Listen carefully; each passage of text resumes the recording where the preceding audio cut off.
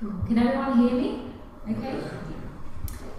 Good afternoon, and thank you for that really lovely introduction. Like you heard, my name is Jansson, and I'm a final year student at the Courtauld Institute of Art, where I'm studying easel paintings conservation. I'm in my final year.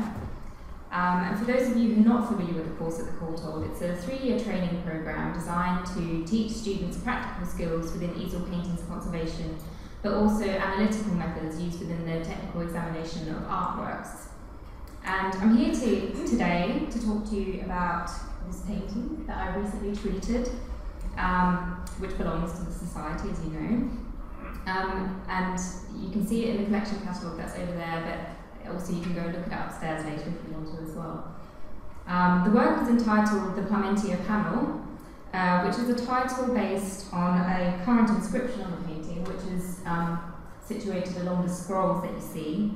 And this is just a rough translation based on what we can see. And it refers to John Parmentier, who is the male donor on the left-hand side of the painting. I'll show you the details soon. And the inscription also provides a rough date for the panel, which states that the Parmentier family donated the work in 1519. However, at this point, I would like to mention that this inscription has been badly damaged in the past, and as a result has been heavily retouched and restored, so its interpretation needs to remain sceptical. John Parmentier is accompanied by St. John the Baptist, who is shown here wearing a camel skin robe and holding a lamb, as is traditional for his devices. And on the other side of the painting, we see St. Peter, who's holding the keys to heaven, and he's accompanied by the female donor, who's assumed to be John Parmentier's wife.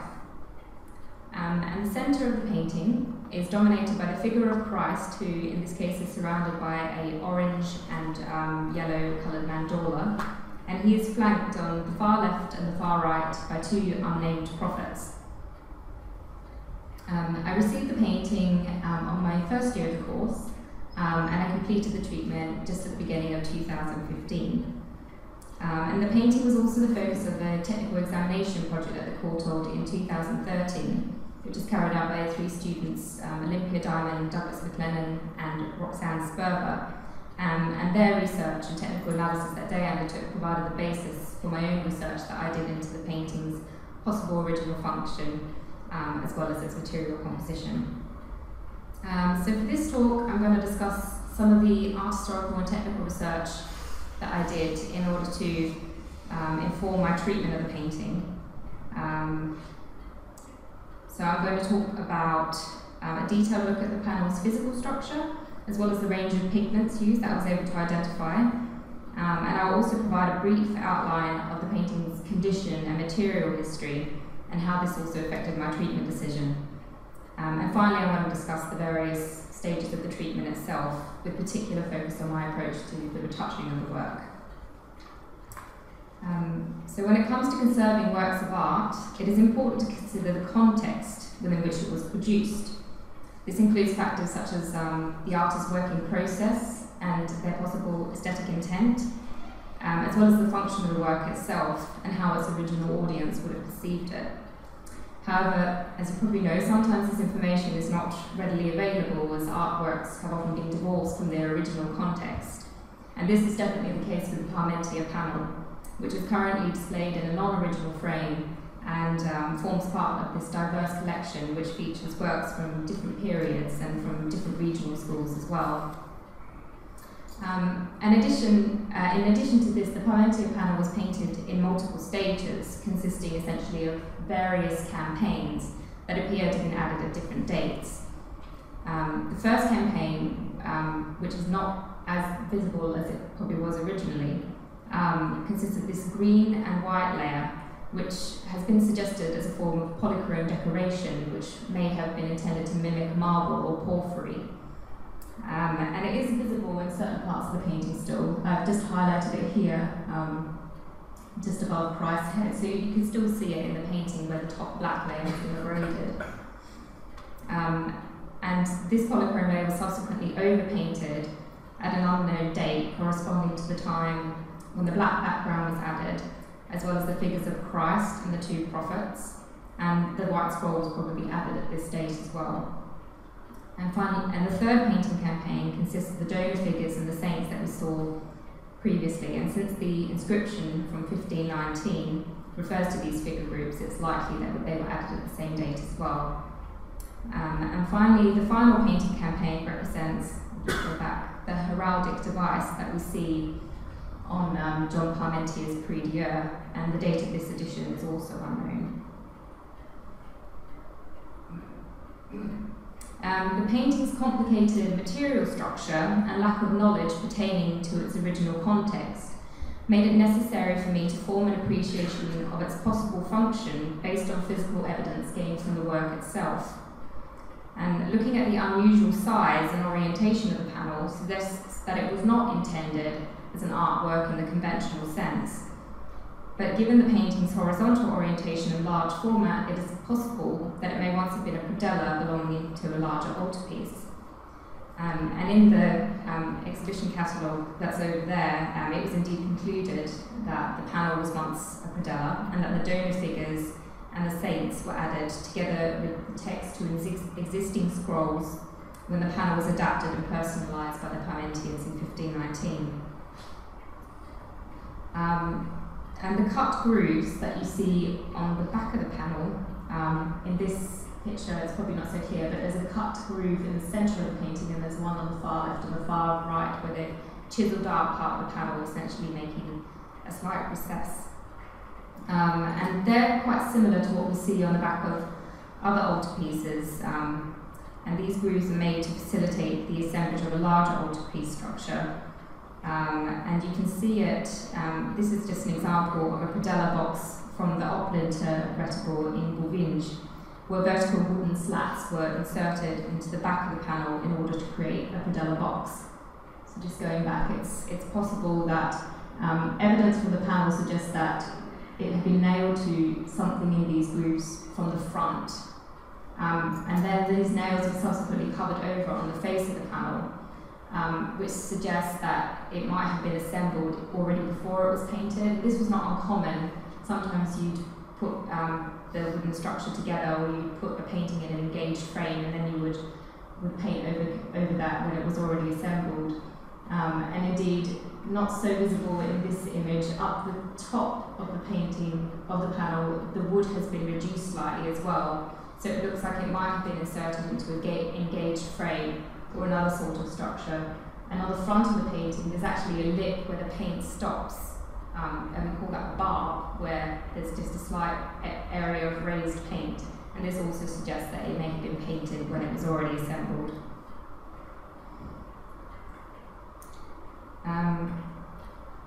So in addition to looking at the physical structure of the painting support, information regarding the form and function of the panel can also be gained through comparing it with other works from this period. And in terms of style and composition, the Parmentier panel shows many common qualities with this predella from an altarpiece in Adelbode, which also features a monochrome background. In this predella, the central figures are also arranged in a similar fashion to the large figures in the Parmentier panel, with their bodies just cut off below the shoulders. In addition, the Adelbode predella features a donor figure and an inscribed scroll on the left-hand side, as well as a coat of arms on the right. Interestingly, it has also been thought that the predella may have had an alternate function prior to its incorporation into the altarpiece, which has also been suggested for the Parmentier panel. A similar composition, featuring Christ in the centre, flanked by 6 apostles on either side, can be seen in this predella from a church in the Pfaffendorf district of Bergheim in Germany. This predella also has similar large dimensions to the Parmentier panel, measuring 37.5 by 242.5 centimetres. And predellas such as these were often prefabricated workshop productions created for an expanding commercial market in Northern Europe at the beginning of the 16th century. These predellas were typically decorated with conventionalised scenes from the Passion, which could then be personalised by individual parishes or using donor figures or inscriptions. However, whilst the format of the Parmentier panel bears many similarities with other extant predellas from the 15th and 16th centuries, the compositional arrangement of featuring Christ in the centre is unusual compared with other predellas of this period. The predellas of later medieval and Renaissance periods commonly featured narrative scenes which were complementary to the lives of the persons depicted in the main register of the altarpiece. Furthermore, these narratives were often more subdued in style compared to the elaborate detail reserved for the central composition. And taking this into account, the celestial connotations inferred by the placement of Christ in the centre of the panel may seem out of place, especially considering the subservient function of a predella within the context of a large altarpiece. It was therefore suggested to me by Susie Nash, who's a lecturer in medieval painting at the Court Hall, as well as her PhD student, Emmanuel Capron, that the Parmentier panel, apart from being a predella, features a composition that's more consistent with so-called super-SAL registers. And a super-SAL bears the same horizontal format as a predella, but is placed above the altarpiece as opposed to below. And comparable examples include this super-SAL here, which is part of the triptych of the Burning Bush by Nicolas Froment, which features a super-SAL bearing a representation of God the Father with surrounding angels. And again, another example can be seen in this 18th century drawing after the lost adoration of the True Cross altarpiece. And here the compositional arrangement features God the Father in the centre with flanking prophets on either side. However, the decorative element of the porphyry imitation, which I discussed earlier, posits yet another interpretation for the panel, which may be more closely related to the tradition of instrument or furniture ornamentation. However, whilst comparable examples featuring faux marble decoration have yet to be found on altarpieces, similarities between the Parmentier panel can be seen in these two lid panels from Cologne that are thought to belong to a set of reliquary chests. And a purely decorative arrangement can be seen on the outer face of each lid panel, consisting of a red monochrome background and gilt-style ornamentation. The two extant panels also bear a similar horizontal format to the Parmentier panel, and although the lid panels do consist of two boards each as opposed to just one, the dimensions are comparable with the large size of the Parmentier panel as well. And moreover, the outer face of each lid panel, there are two recessed grooves similar to the ones I pointed out in the Parmentier panel, and these were cut in order to facilitate the insertion of strap hinges. And although these similarities offer only mere conjecture when it comes to the previous function of the Parmentier panel, they serve as, I feel, an interesting juxtaposition that challenges our current understanding of the painting, which may indeed have served an initial more utilitarian purpose. And in addition to these hypotheses that I mentioned, further suggestion for the function of the panel include a decorative piece for a door lintel or a similar architectural unit, although comparable examples are yet to be found as well. And although it wasn't possible for me to provide a definite attribution relating to the form or function of the panel, its complex material composition and various painting campaigns does suggest that its purpose may have changed during the course of its history as well. So although the question of the panel's form and function essentially remains unanswered, it's still possible to draw conclusions regarding its origin based on stylistic and material similarities with contemporary works from this period.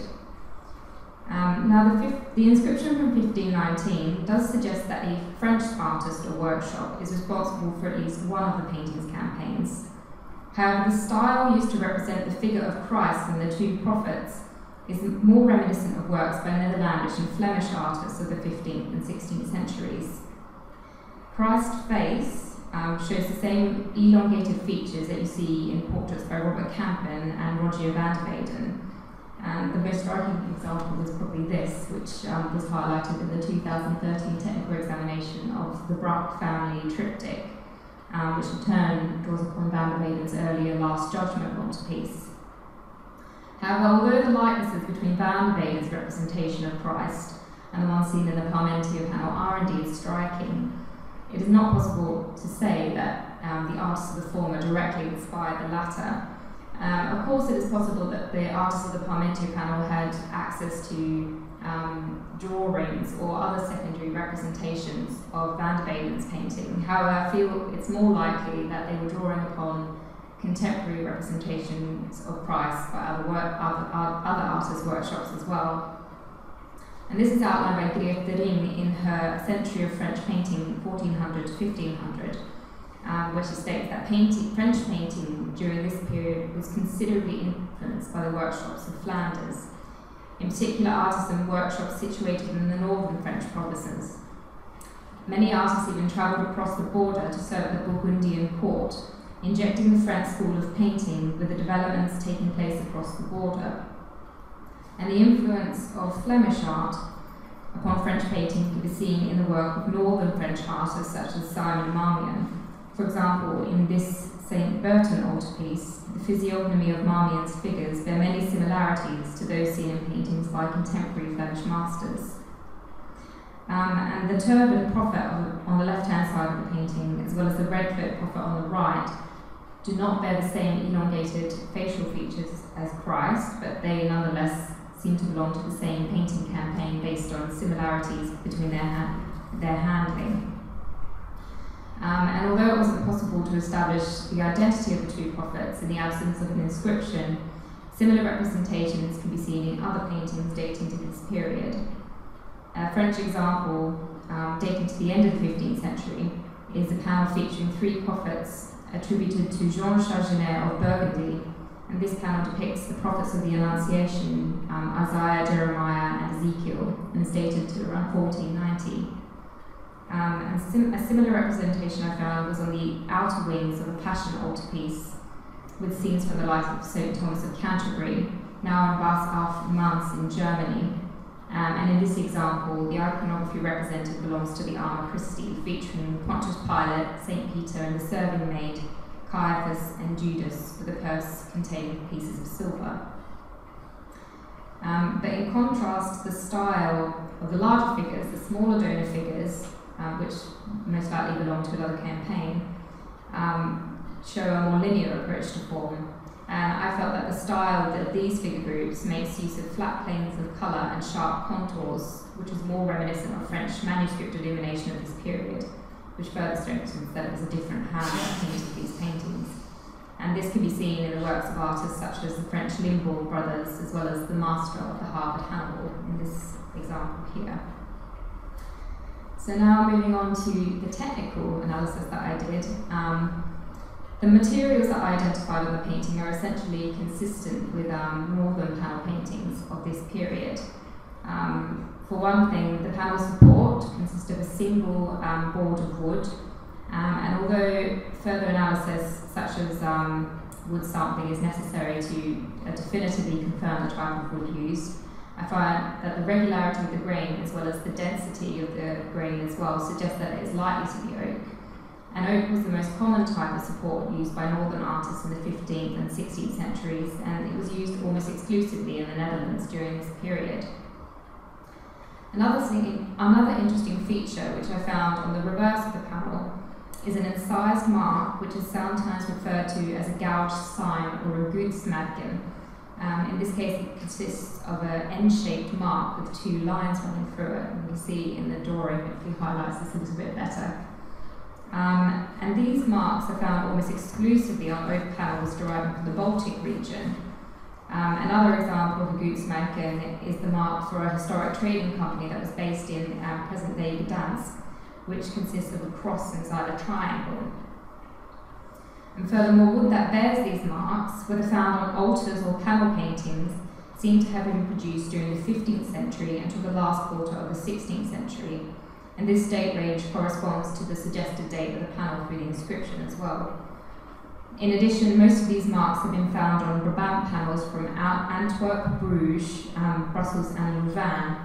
However, there are also a number of North German altarpieces that bear marks belonging to the Baltic trading companies. Cut marks like these are to be expected on panels used in Northern Europe if the wood derived from the Baltic region, where it was marked before shipment to the Hansa towns for further manufacturing.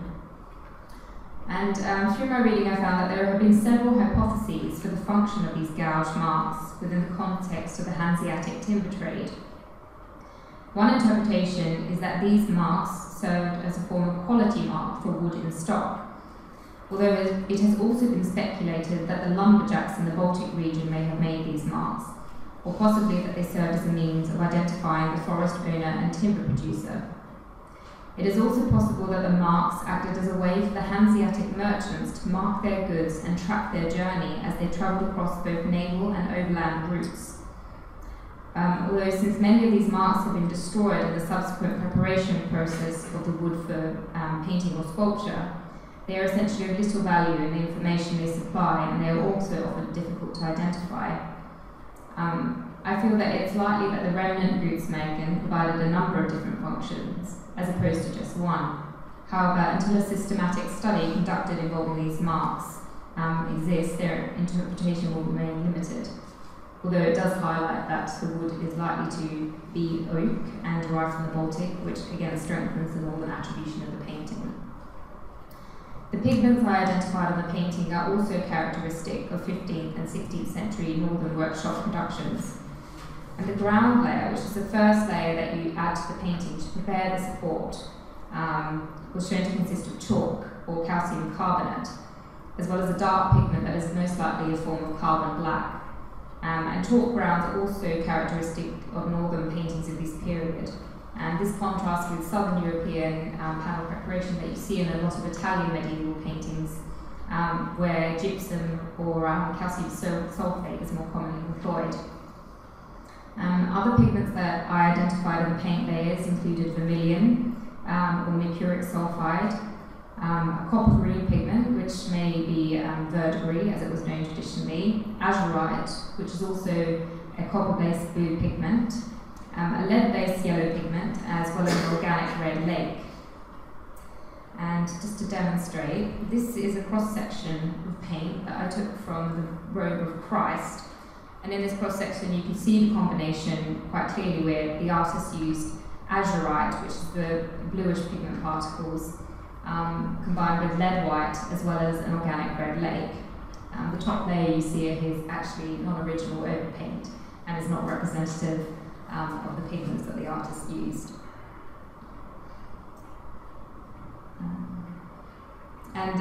Just to highlight, the use of azurite is also very consistent with northern European panel paintings of this period, as it was the most commonly used blue as opposed to ultramarine, which was more often used in Italy.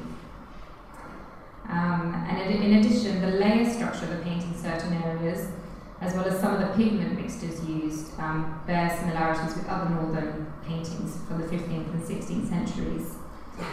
For example, the combination of azurite and red lake was commonplace for purple paint mixtures in northern European paintings during this period, and has been identified in paintings by Austrian, German, Netherlandish, as well as Flemish artists. In this Virgin and Child enthroned with... Oh, that's all that. Yeah. In the Virgin and Child enthroned with Angels and Saints by Michael Parker, the blue-purple velvet of the Bishop Saint's cape was painted using a mixture of azurite, red lake, and lead white. You see on the right here. Similarly, the use of purples based on azurite and red lake mixtures have been found in a high proportion of early Netherlandish and German paintings, exemplified by the workshops of Robert Campen, Rogier van Veden, Dirk Bouts, Stephen Lochner, and Gerard David. And like I said, although ultramarine was very occasionally used in purple paint mixtures, as seen in Lady Don's purple robe in Hans Memling's Don triptych, azurite is rather more frequently found in northern workshop productions. And another notable use of paint can be seen in this cross-section, which was taken from the red section of the right-hand prophet's robe, which shows 3 discernible layers of red paint. The first layer is quite coarsely ground, and it consists of vermilion and carbon black. And a more finely ground layer was added on top of this underlayer, consisting purely of vermilion as well as smaller additions of lead white. I just want to point out that the uppermost layer in this cross-section is a recent restoration layer, which contains vermilion and a zinc-based pigment, which indicates that it was added later, at least in the 18th century. And during the 15th and 16th centuries, it was very common for northern artists to build up passages of red paint using a variety of layer structures. For example, in the workshops of Jan van Eyck, Dirk Bouts and Hans Memling, some passages of red have an underpaint of opaque red vermilion, followed by a layer of red lake pigment mixed with lead white. Another variant of such layer structures can be seen in the works of Gerard David, where lead white was added to vermilion and red lake in the underlayers. And in the workshop of Roger van der Weyden, it was common to make use of an underlay in the red draperies, and this can be seen in the exhumation of St. Hubert, where St. Hubert's light pinkish red chasuble has an orange-red underpaint consisting of vermilion mixed with red lake. In the early part of the 16th century, there was also a tendency in the work of some painters for the modelling to become a bit more simplified and more directly achieved by the addition of white or black to the underlayer. And two paintings from the workshop of the Master of 1518, seeing here the Visitation and the Flight into Egypt, show the use of a brown underpaint layer for the red and pink draperies. This underpaint layer consists of varying proportions of vermilion, lead white and black, often followed by more brightly coloured layers containing red lake and lead white in varying proportions. And similarly, in Marinus van Reemeswaller's two tax galleries, the underlayer of the red drapery contains vermilion and a black pigment. And the use of an underlayer would have facilitated a more economical painting technique, whilst also contributing to the modelling of the draperies, which could then be emphasised using red lake glazes. And although no red lake glaze was identified in either of the red paint layers in the Parmentier panel, I found that the clear use of a layer structure in order to achieve the red tonality of the prophet's robe echoes this practice of northern painting workshops at the turn of the century. Moreover, the use of a darker underpaint layer, consisting of vermilion and black, appears more consistent with the simplified methods identified in Flemish and Netherlandish paintings dating to the early 16th century, as opposed to 15th century productions. And again, this similarity strengthens the suggested date range for the painting, which the inscription states as the early 16th century. Now, the research I conducted regarding the origins and possible function of the Parmentier panel proved useful when it came to treating the painting. The initial examination of the panel showed that there were extensive losses to the original paint and ground layers throughout the painting, and these losses have subsequently been overpainted as part of several past restoration campaigns, including a treatment that took place at the Courtauld in 1962. As part of my assessment of the panel's condition, I tested the solubility of these various retouching campaigns, as well as the solubility of the varnish, using a range of organic solvents. And these tests showed that the varnish had actually not discoloured significantly and therefore did not disrupt the colour balance within the painting. However, the tests on the old retouching provided me with quite a clear picture of the extensive damage to the original paint layers, and particularly in the black background, which had been overpainted almost completely using a resinous retouching medium.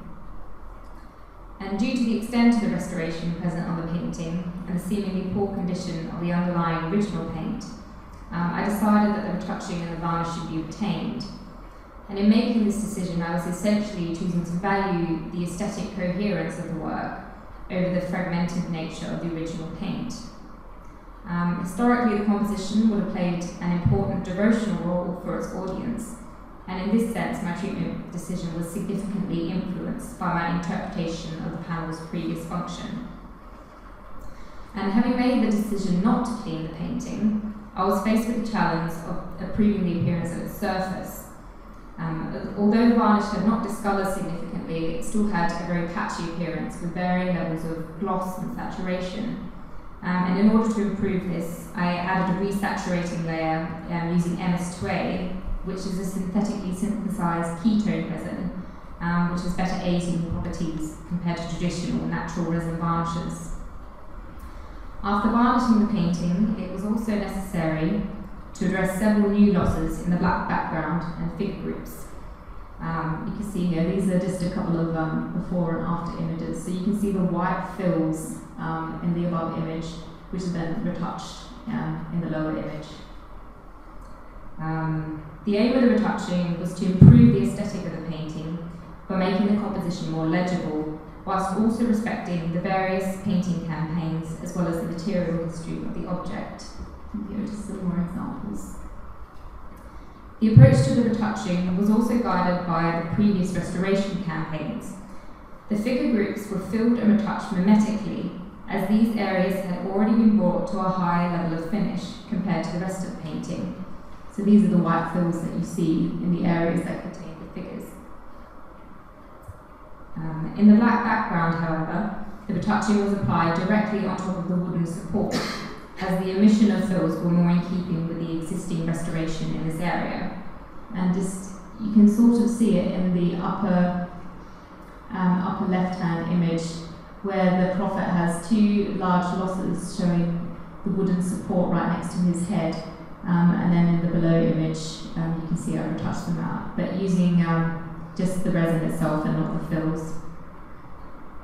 And in addition to this, efforts were also made to integrate areas of old retouching that had discoloured and no longer matched the original surrounding paint.